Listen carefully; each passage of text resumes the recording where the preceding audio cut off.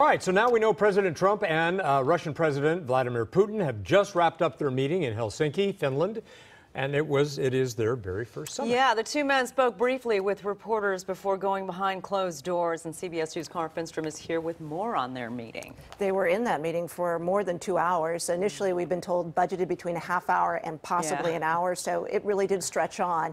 We want to get right to some video that has come in that shows the two now at a dinner together. You can see them seated there with a bunch of diplomats. We did hear from both of the presidents very briefly before they went into that private session. Questions were actually shouted at President Trump about whether he would warn Putin about meddling in future elections. He ignored them. It was a very brief, cordial session, and here's part of that exchange.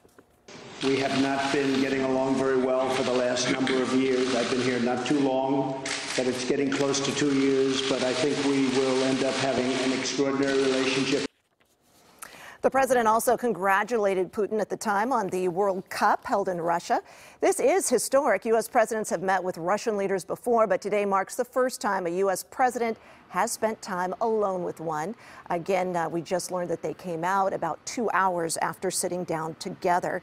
We also understand that they had an expanded meeting with some top advisors. Now, the big question out of all of this is exactly what will come from this summit.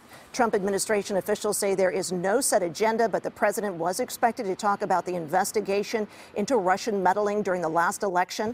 On Friday, 12 more Russians were indicted for election interference.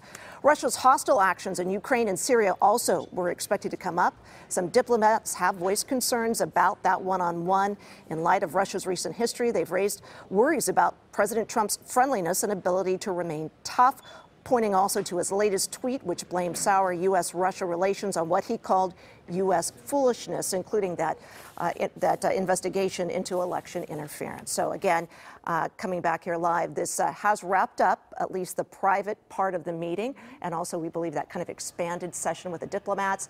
We were told there will be some type of a press conference, so we're waiting for that to see what they can tell us about that meeting.